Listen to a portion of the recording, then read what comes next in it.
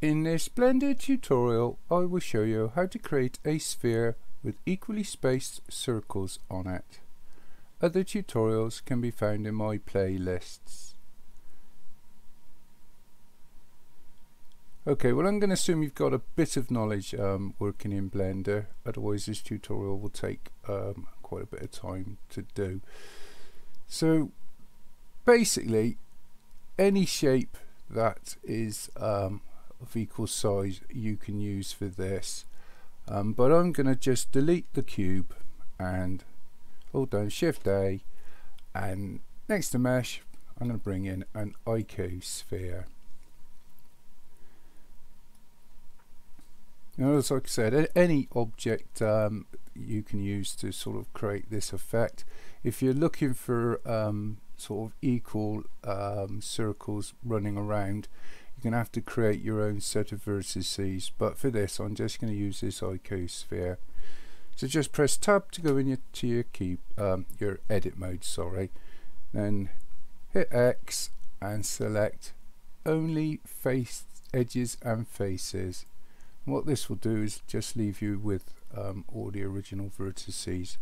Now if you press A to select the vertices, and you just press E followed by S and then 0.999, then left click to accept.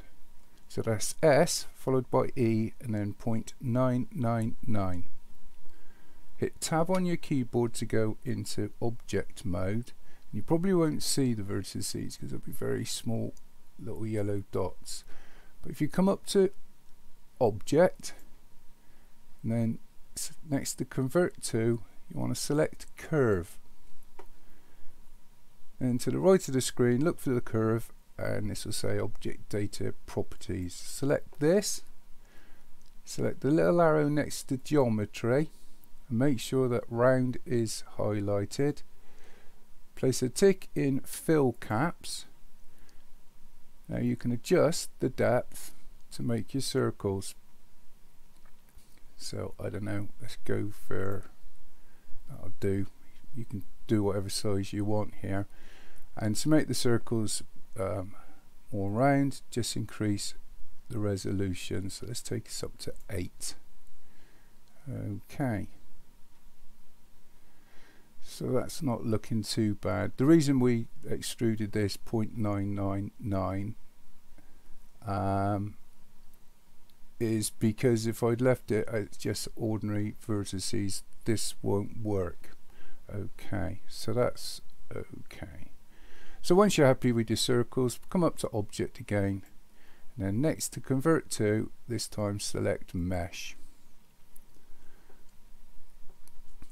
While these are selected, just come over to the materials properties, little circular world, and then select new and give it a color. So all I'm going to do is just drag this slider up so they're pure white.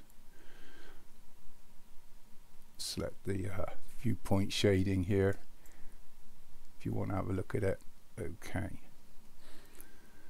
so the next thing I'm going to do is go back into edit mode by hitting tab, and I'm going to select A for all. I'm going to right click and subdivide.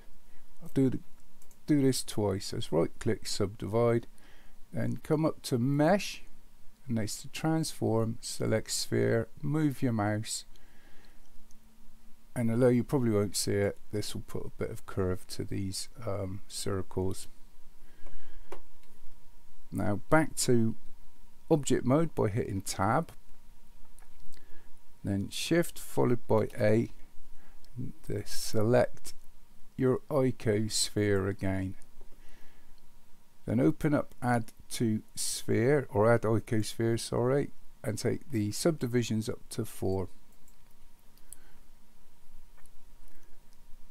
Give it a color so you can see what's going on. That's not looking too bad, I think. So your icosphere is selected, hold down shift and select your circles, hold down control followed by J to join them, and now if you right click, you should be able to shape these fairly smooth. It won't be perfect, but for most modeling work this will do. The only other thing you can do is go back into edit mode, make sure everything's selected and vertices are selected, right click and merge vertices and select by distance.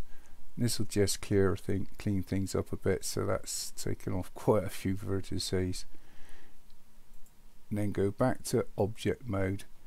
Now if this happens, and obviously this is one of the problems with Blender with modeling, just hit Control Z and Z again, and you'll have to just accept what you've got without merging the vertices.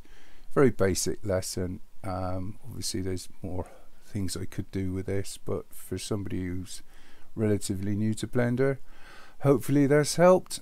Thank you for watching. Cheers.